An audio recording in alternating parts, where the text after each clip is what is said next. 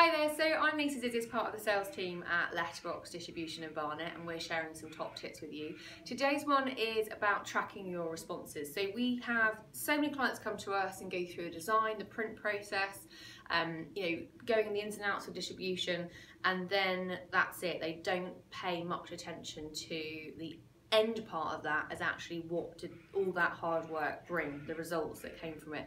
So tracking your campaign is a very important part of the whole process. So rather than just leaving it to choice and think, okay, we'll see how the campaign goes, how are you going to track that? So is there things you can think about is on your design part, is there going to be an offer? Then that someone has to redeem a code, so then you can go onto the website and establish how many times that code's been used. Would it be the fact that when they ring you, are you going to be asking the question where they heard about you? Who's going to be responsible for that? How are you going to ensure that person is actually asking that question? And ultimately, how are you going to record that information? It can be a simple manual write down, it can be Excel, it can be something fancy, it's really up to you.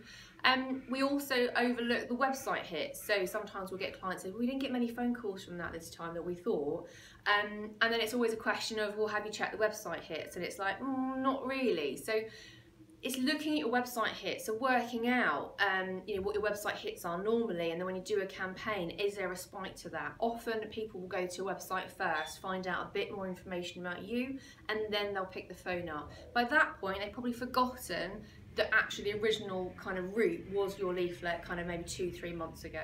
So tracking those website hits are really important. Maybe having a separate landing page, so when you put your website on the leaflet, that it's actually a separate page completely. That also helps you work out that that web hit was directly from the leaflet.